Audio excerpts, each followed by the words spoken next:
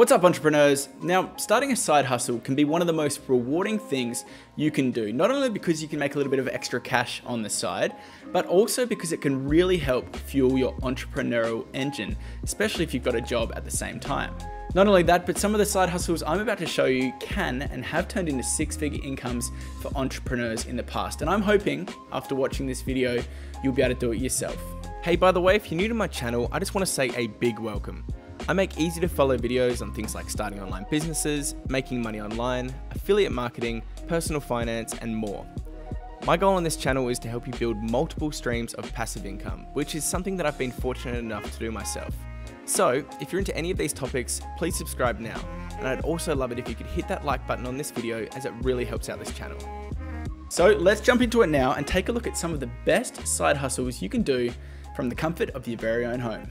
So let's start off with number 5, which is selling on Fiverr.com. Now, if you've never heard of Fiverr.com, where have you been hiding? Because it is taking off like wildfire at the moment. So what is Fiverr? Well, originally Fiverr used to be a place where you could go and buy things for $5. You could go and get a logo done for $5. You could get someone to write an essay for you for $5. But the great thing for people like you, for entrepreneurs like you, the great thing is now is that you don't have to restrict yourself to just providing services for $5, because you're probably saying, Chris, I don't want to work for $5. I can go and do pizza delivery for $5 an hour and, do that. Well, the great thing with Fiverr is that you can actually charge as much as you want. So the way it works with Fiverr is they've got a thing called gigs. So each gig is worth like $5. And say you're really good at creating logos, you can offer it for 10 Fiverr gigs, which is going to be worth $50. And there really is no limit to how much you can offer. I know some people who are offering gigs which are worth $1,000, 200 different gigs, and they're making a lot of money doing some premium kind of work. The great thing with Fiverr is that there are so many things that you can do. If you ever go over to Fiverr, you can go and have a look and see just some of the crazy things people are willing to do and are also making a lot of money doing just through the website.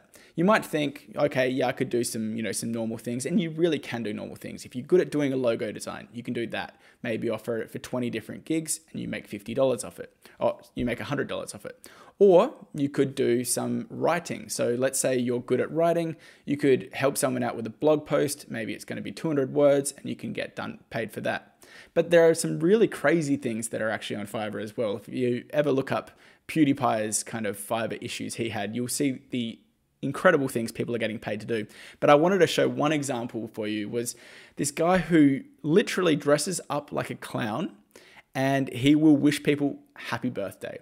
And it's so stupid. He does it with like a stupid song and he looks like an absolute idiot. But the thing is, this guy's making bank. So he's charging around about $50 to do this for each Fiverr gig. And you can imagine he's probably doing, 10 of these a day. He's probably making around about $500 a day just wishing people happy birthday. So if he can do it, you can do it as well. There are so many things that you can do on Fiverr. So coming in at number 4 is to sell things on places like eBay, Craigslist, and Facebook Marketplace, which you've found at places like Walmart, Kmart in the clearance section. So the way that this works is it's a huge thing that's kind of popping up these days. A lot of people are kind of catching on to the idea that you can get things really cheap in clearance sections at places like I said, Walmart, Kmart, Target, and then you can resell these to other people at a higher price and make a good profit off it. And to me, this is a real side hustle for real entrepreneurs, the ones who like to do the kind of the dirty work and make a good profit flipping items. So the best places to sell your items are generally going to be on Facebook Marketplace or Craigslist. Now, I know I said before eBay, but there are a few caveats with that. The first reason is that eBay takes a lot of fees. So you really have to be cautious about this because it can easily eat into your profit margin. So eBay, for example, charges around about 10% on every item you sell on the total price. So say you sell something for $30, they're going to take $3 off that. Now that might not seem like a lot, but it does add up.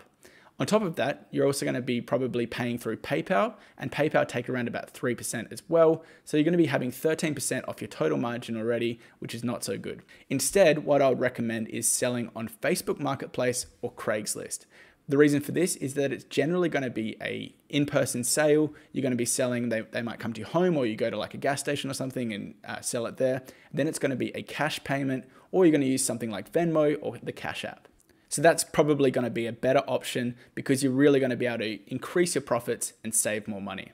For me, the best place to actually source the items, like I said before, is at places like Walmart and Target. I've generally found that Walmart is the one that has the better kind of clearance items. You can often get items that are worth, $25, $35, $40 for around about $3. And this is because they're doing stock take. They're trying to get rid of their stuff. They're clearing it out so they can bring in new stuff, or they ordered too much of it and they didn't end up selling it. So what you really want to do is go and look for all of the items that look like they're worth a little bit more, make sure that they're nice and cheap. And a real good tip is to actually get the Walmart app, because the Walmart app, if you scan the barcode, you can actually get much better prices than what's actually on the sticker. Sometimes the sticker might say it's worth $5, when in actual fact, they're giving it away for like $1. So always get the Walmart app. Now, one other place that you can do this is also at places like Goodwill and other charity shops. And I'm kind of in two minds with this, but generally I think it's a good idea to do this because the way that it works with Goodwill and charity shops is that you're helping them out. So people are coming in and donating these items that they don't need anymore. And then when you buy these items from Goodwill, you're supporting them. They get to keep the money. Everyone wins because you're also going to be able to profit on these items and continue to, help them out and buy more items as you get more successful.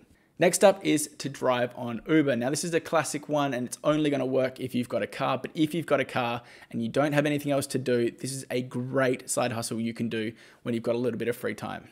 And it's actually a really good time to be doing this because of all of the issues that are going on in the world. I don't think I need to say anything about that, but the reason is because people aren't actually going out and doing it. So the competition is so much less, so you can make a whole lot more money. Of course, I'd highly recommend being really, careful, wear a mask if you have to do that in your country, have good social distancing between people. But like I said before, because a lot of people are kind of afraid of the whole thing that's going on at the moment, if you can go out and do it, you're going to have a lot less competition, so you can make a whole lot more money.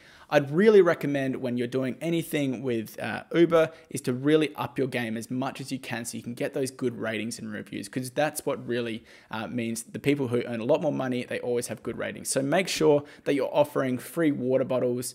You can get bottled water for like 20 cents or something like that. You can also offer things like Mentos and mints and candy and things like that. Give that away for free, up the service, become a better entrepreneur, and that way you're going to be able to get more clients and then make more money with Uber. So coming in at number 2 is to become a virtual assistant. And I absolutely love this one because pretty much everyone can do this. You don't have to have a car. You don't have to have any kind of skill really. You can just help people out doing whatever they need to do. So I actually have a virtual assistant. Hopefully she's watching. Hey, Lena, nice to see you. Lena has been really helping me out with my videos, helping me with research, helping me with my emails and calendars and things like that. And that's essentially what you would do as a virtual assistant. What we do is we jump onto a Zoom call, or you could do a Skype call, a FaceTime call, and then we use things like Google Docs and, Google Sheets, and you can just use Excel and things like that. And, you work together just virtually. There's no real difference to working in an office as to working on a computer. This is a really great side hustle if you're kind of tired at home. Maybe you've got a baby, maybe you've got different reasons as to why you can't actually work, or you can even do virtual assisting after your job, especially if you're in a country different to the country that the person's in. So say someone's in England and then you're in America and you can work after your job. That'll be like morning time for them, so it works really well. And the thing is, a lot of work is moving online. It's totally normal now for everyone to expect that working is online. Everyone's kind of accustomed to using Microsoft Teams. Everyone's accustomed to using Zoom calls. You can totally do it. Not only that, but you can make plenty of money being a virtual assistant. I pay my virtual assistant around about $30 an hour to help me out, like I said, with just, basic things like emails and calendars and stuff like that. But I've got a little tip for you. If you can learn how to do a little bit of basic bookkeeping, which is essentially helping people kind of file their expenses and income for their business, you will get paid a whole lot more. Also, if you know how to write relatively well, that'll also help. And if you know how to do social media relatively well, you can really increase the amount of money that you're going to be getting paid. So rather than getting paid $15 an hour as a virtual assistant, you can get paid those high numbers, $25 an hour, $30 an hour, all from the comfort of your home.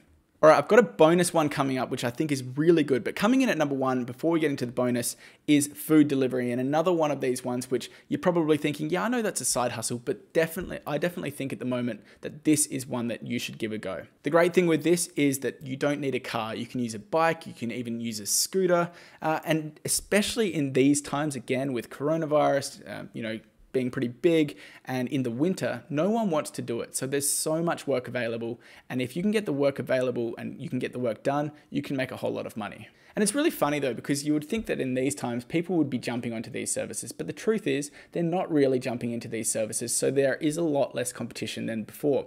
And it's not as if you're going to be having any kind of issues, because these days, pretty much every company is kind of encouraging the whole, ring the doorbell and leave. You don't have to have the face-to-face communication, so you're not going to have any issues. So if you've got a bike, if you like to walk, if you have a scooter or something, or electric scooter, I'd highly recommend doing food delivery as a good side hustle. So for those of you who've stuck around, you get the bonus one, which I think is actually probably one of the best, and it's actually managing social media for small businesses.